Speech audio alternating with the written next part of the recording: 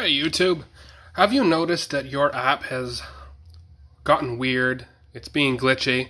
You're trying to control your Chromecast, and instead of adding to queue, it just starts playing, or asking you whether you want to add queue, or asking you whether you want to play.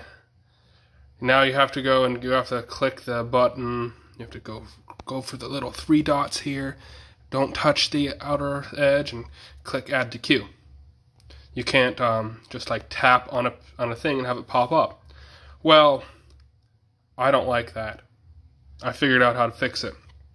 It's a bit of a pain to have to do this almost every other day, but it works pretty well. What you do, you go to the Play Store, you uninstall your YouTube app. Now you click Update. It'll re-download the app. Wait for it to install. And reopen the app. Now it'll ask you which account you want to use. And now, when we reconnect to the TV, and we click on a random video. Let's see here, random video. Now it says play or add to queue.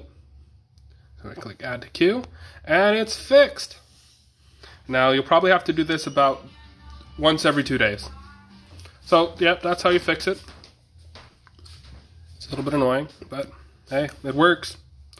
Be sure to give this a thumbs up and tweet this video at YouTube to get them to fix their stupid app. Anyways, see ya.